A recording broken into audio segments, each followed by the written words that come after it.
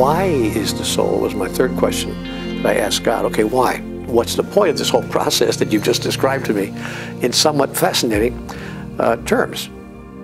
And God said, well, you know, the purpose of the soul is to give me, meaning God, this is God talking, the purpose of the soul is to give me an opportunity to express and experience myself in every one of the endless, countless, multitudinous ways that life itself makes possible. That I want to experience myself, divinity, in all of its myriad aspects, in every one of the ways that divinity itself could possibly be expressed or experienced through the process that we have come to call life itself. So that life is, physical life, is God's expression of itself, and God's expression of its primary and fundamental nature. The fundamental nature of God is twofold. One, creativity. God is that which creates. That is, it shifts. It doesn't really, in the strictest sense, create, because everything that's ever been created already is, but it moves through the process of manifesting the deep awareness of what it is, and that process is what we call on earth creation. And so God's fundamental, I want to say job, function in the universe, is to create. And its fundamental characteristic is that of the Creator. Now, what's interesting about that point of view is that every religion on the face of the earth preaches that particular point. There are a lot of places where religions on the planet diverge, a lot of differences between the world's great religions. But virtually every religion on the planet makes this statement in unison. That is, they all agree. God is the Creator. That is the first and fundamental characteristic of God. The second characteristic of God is that God is freedom. God is that which is ultimately, totally, and completely free.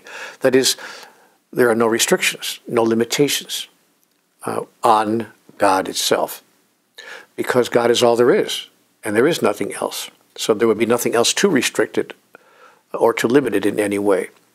So what God has imbued in all of the individual aspects of itself is that which we call the power to create, and to do so freely, to freely create whatever it wishes to produce. And the process by which sentient beings, such as human beings, decide what to create is what we call evolution. Because God's essential characteristic is creation and freedom, God will never stop any one of its manifestations. God will never stop any one of the sentient beings that have emerged through the process I've just described. God will never stop any one of those sentient beings from creating anything it wishes, that which you would call good and that which you would call not so good. God has no judgment about it, because God's great desire is simply to allow you the freedom to create yourself in exactly the way you wish to experience yourself. And often when sentient beings are emerging through the process of evolution, we do that in a way that one would call trial and error. That is, we decide what we want to be, and then we try that on and see if that really feels as good as we had hoped that it would. And if it doesn't, we do something else. We adapt ourselves. All of life is adaptive, as a matter of fact, as a means of guaranteeing its sustainability so that it can produce more functionality with regard to what it really is, so that it can function, if you please, as life itself, emerging through life in the process of life to produce more life, to produce more of itself. So we do those things in our daily experience as sentient beings on the earth through the choices and the decisions and the understandings that we have come to, and the actions that we take and the thoughts that we hold in our mind. That is how the whole thing works. The question becomes, however, what is the source, the central source of those thoughts, of those decisions, of those choices? Is the central source of the impetus, the motivation behind those choices, decisions, and actions, the thoughts in our mind, the data that we are holding in our mind, or is it the data that we are holding, I want to say, the data that exists inside of our soul? See, that becomes the key question. the key question in front of all of us.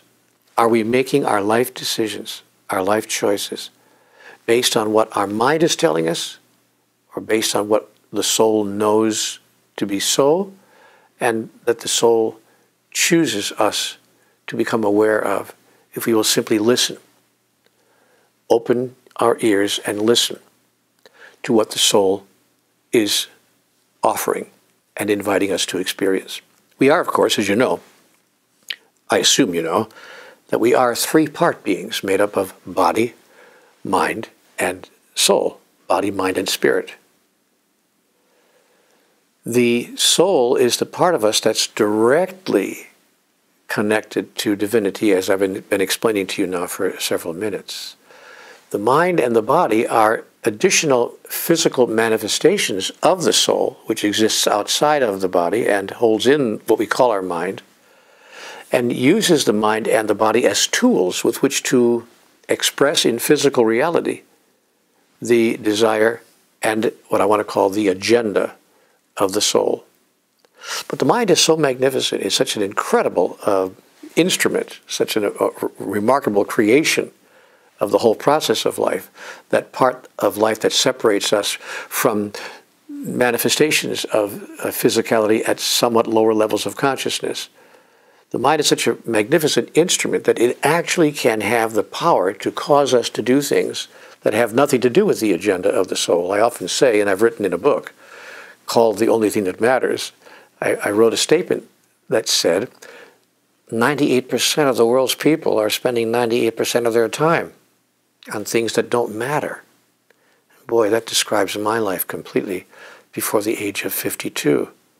I was doing a lot of stuff, but none of it really mattered in the sense that it did not relate to the agenda of my soul and had nothing to do with my soul's purpose in manifesting my body and my mind through the process called physicalization. So I began to question all of this when I had my very first conversation with God. And I began to ask some fundamental questions as they relate to the existence of the human soul.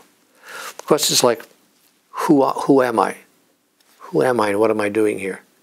And what is my purpose in life? I hope I've begun to give you some answers to those questions here so far, that I am an individuation of divinity, an aspect of the divine, and I am here in order that my soul may experience and express its ultimate identity, its true self, may experience and express divinity, flowing in it, through it, as it.